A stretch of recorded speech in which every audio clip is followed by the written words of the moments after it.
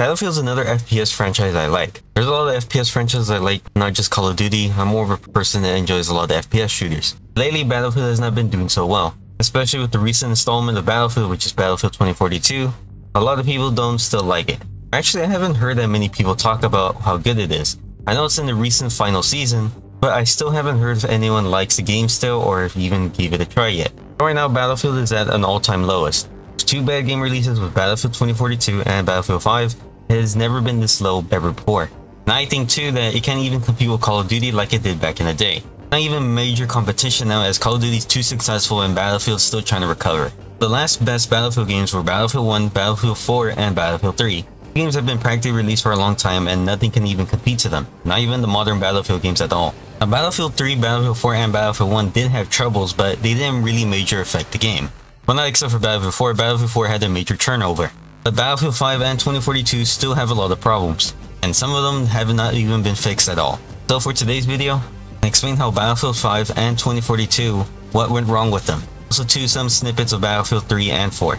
Before I get into the explanation, I want to say something about my channel first. In my Black Ops 2 video, I started a sub-goal. The sub-goal was to hit 5k, so when I hit that mark, I'm going to do a Q&A stream, as it will be my first stream for this channel. Well, I think I want to hit it around towards the end of August, so practically in 2 months. I would prefer if I hit it earlier. Right now I'm sitting at 2k subscribers, so I would appreciate any new viewers or any returning viewers who subscribe right now, and to check out my other stuff too. But with that out of the way, let's go back into the video. Like I said earlier, I'm going to be talking about the problems that happened in Battlefield 3 and Battlefield 4.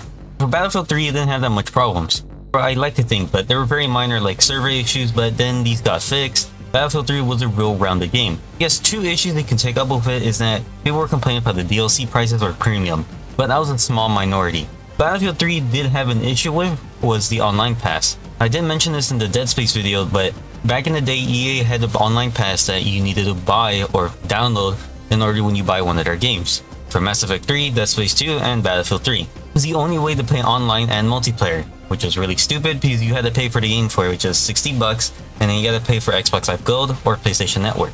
And that too, you had to pay for the online pass, which was really stupid. But EA was kind of smart because they included online pass with every copy. If you managed to lose this online pass, you had to buy it again.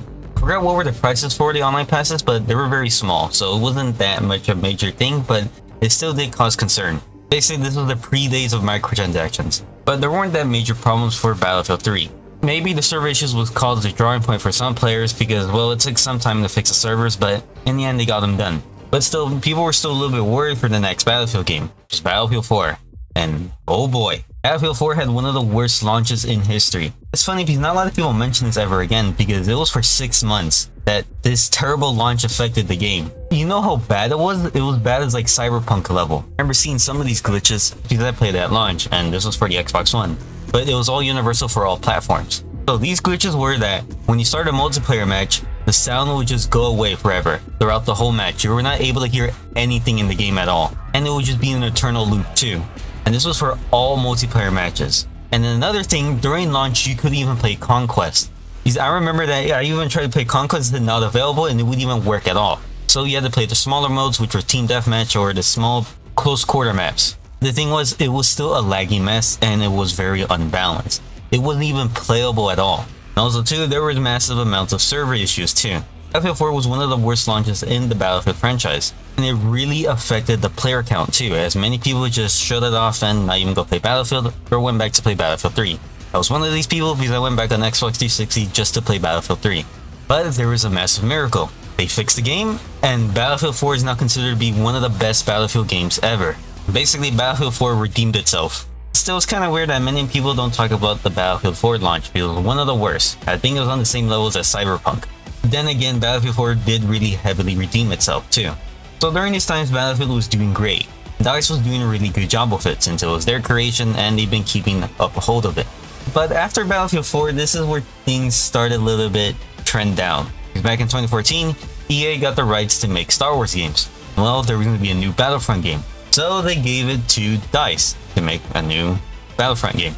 Since basically Star Wars Battlefront is just a reskin of Battlefield. So maybe you have that. So for a couple of years, DICE had to work on Battlefront. And the game released and it was okay. Not many people like it and some people did. It was an okay Star Wars game. And so came the greatest Battlefield game ever, which was Battlefield 1. And that didn't have problems except for server issues. And then also too that DICE had to work on Battlefront 1 and on Battlefield 1 basically back to back. It seems like it didn't affect the development, and Battlefield 1 was one of the greatest Battlefield games ever, and so to be one of the best ever too.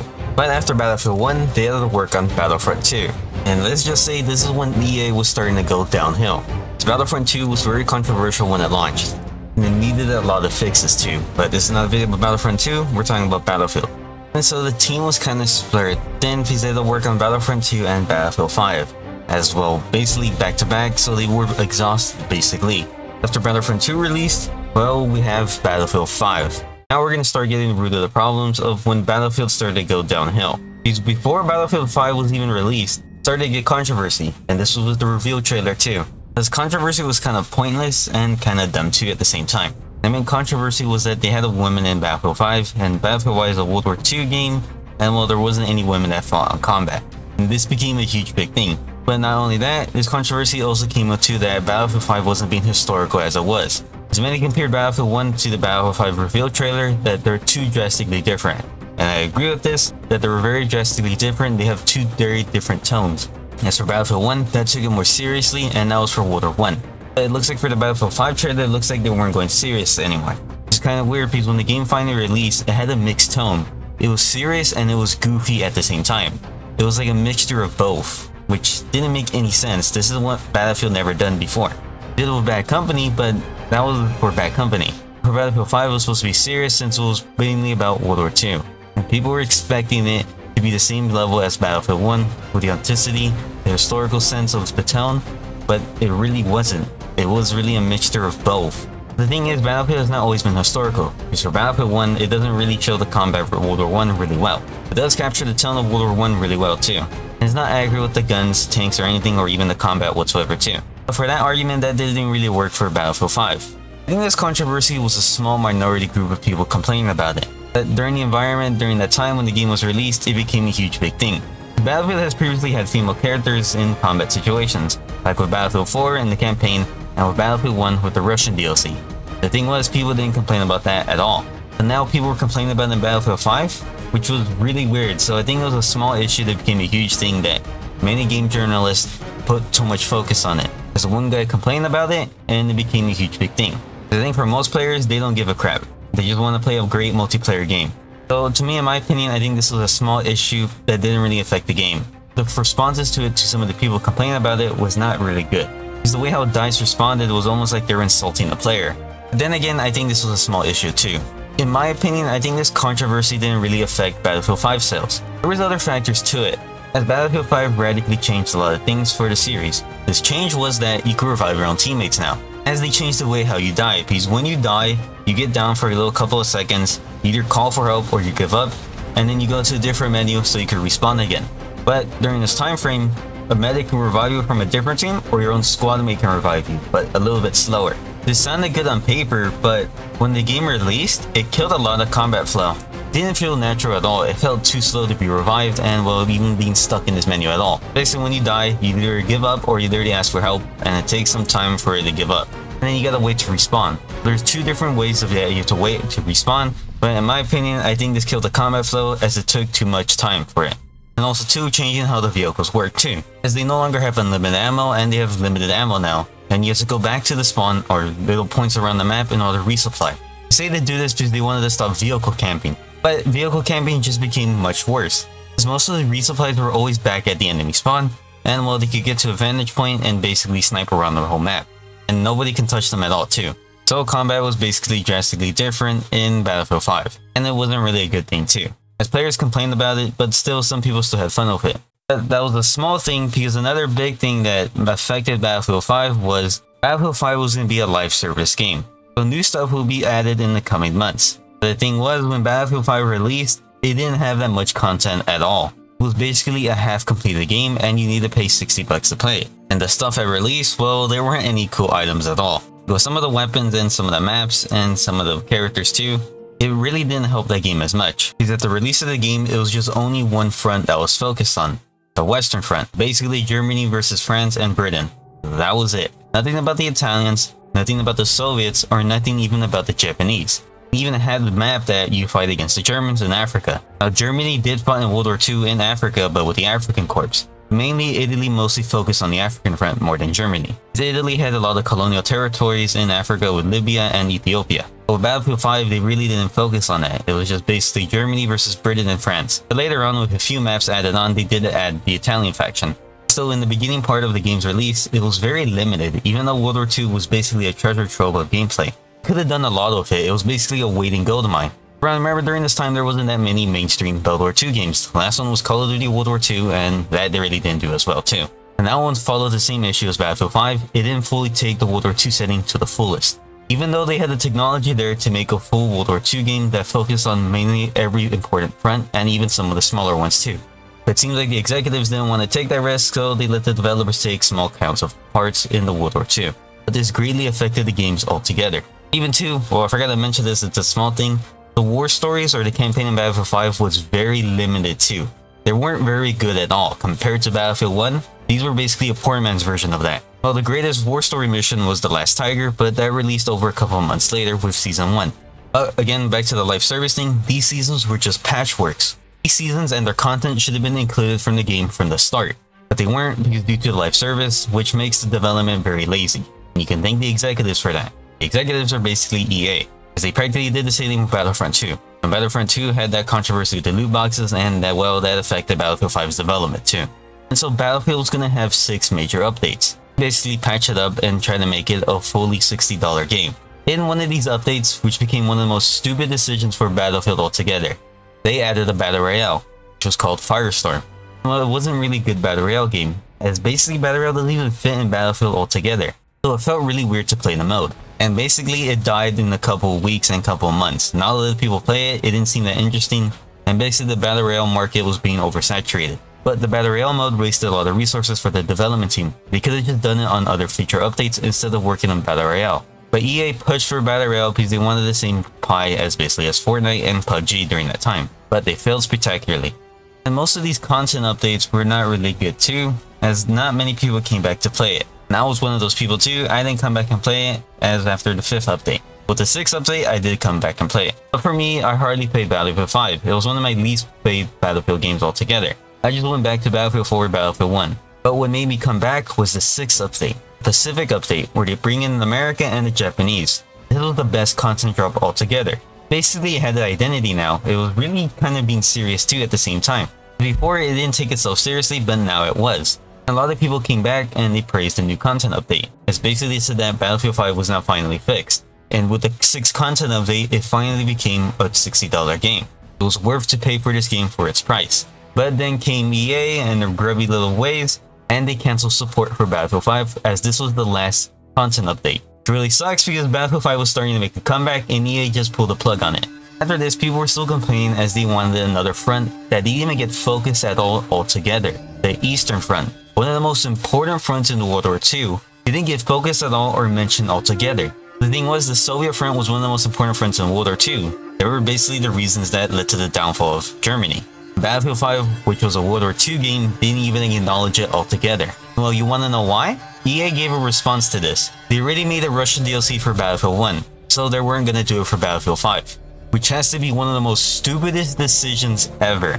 Just because they made a DLC for Battlefield 1 with Russia, because Russia joined in World War 1, that they weren't gonna do it for Battlefield 5, which is World War II, and Russia had a major part in that too. It's kind of insulting, but one of the most stupid decisions ever, because with the Soviet DLC for Battlefield 5, I think that really could have saved Battlefield 5 altogether. Just like with the Japanese and the Pacific Front. But they didn't even take the advantage of that and just cut support altogether. Now Battlefield 5 is one of the least sold Battlefields altogether, only sold 7.3 million units, and is considered to be a commercial failure. The CEO chalked it up that they didn't focus on Battle Royale, as they made campaign instead of Battle Royale, and that they complained that there was a fierce competition market during that time. Which, those factors can be true too, but I think with the recent controversy of Battlefront 2, I think that affected many players not to play Battlefield 5, as EA was going to basically do the same thing again with that. And they weren't going to go with the whole ordeal again. And so for some time, Battlefield 5 was considered to be one of the worst Battlefield games during that time. Also too, I forgot to mention, they cut off support for Firestorm, which basically didn't even survive that long. So that mode was a basic waste of money. Hopefully the next Battlefield game, which is going to be set in the future, but not too far and not too distant, was going to take place in 2042. And it was going to be a prequel to Battlefield 2142. But many people were skeptical because they thought they were going to go with the Call of Duty route, make it too futuristic and make it lame. But when the trailer came out, it was amazing. And so we're going to be talking about Battlefield 2042.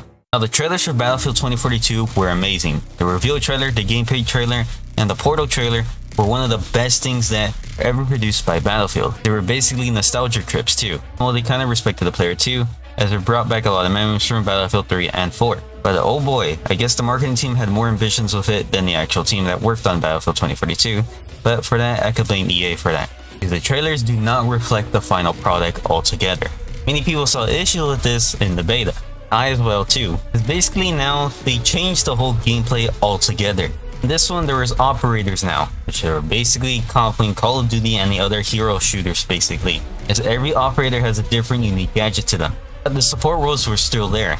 But the thing was, everyone was unique now. No one was a grunt soldier anymore. But to me, I think that killed the whole Battlefield feel, because in the previous Battlefield games, you were just basically a grunt soldier. So I think, in my opinion, added a little realism and a lot of more synergy with playing other people. Everyone was just basically the same, but different classes. But with Battlefield 2042, some of the operators are weird. Like, one of them is an old person, just basically a granny that's in a war, which is really weird and goofy at the same time, because 2042 is not really serious. It went on the goofy sense too. To me, I didn't care, but a lot of people didn't like this because Battlefield used to be super serious and now it was just turning goofy. But another gameplay changes was that everyone could have every weapon now. So basically, the assault class can now use an LMG, scout can use an assault rifle now, and well, same thing with the support and engineer. Now, this seemed good on paper, but really didn't execute really well because one person could just play one class now, forever now. Someone can just play the medic now and forever keep healing themselves while using an LMG, and basically kind of mess up the combat flow. Also too, one of the big features that Battlefield 2042 had was the massive increase of player count, as now there's 128 players on the field now. But the thing was, with the increased player count in the matches, it still felt empty. These maps were way too large and there was hardly anything on them. Compared to the old maps, it took a long time just to find someone. These maps are really huge, but probably to accommodate the new weather system, as now there's tornadoes now that goes on the field. And so this really impacted the game a lot. Not in the good way too, because in the beginning, there was a ton of glitches that came with launch. And it took a long time just to fix the glitches. In some instances, I think it was worse as Battlefield 4, but I'm not sure. I didn't play it around this time as I wasn't interested after playing the beta, as it didn't really feel like a Battlefield game. It felt like a former shelf, like a corporate Battlefield game. It was trying to copy Battlefield 3 and Battlefield 4, just trying to capture nostalgia, but very corporate-like.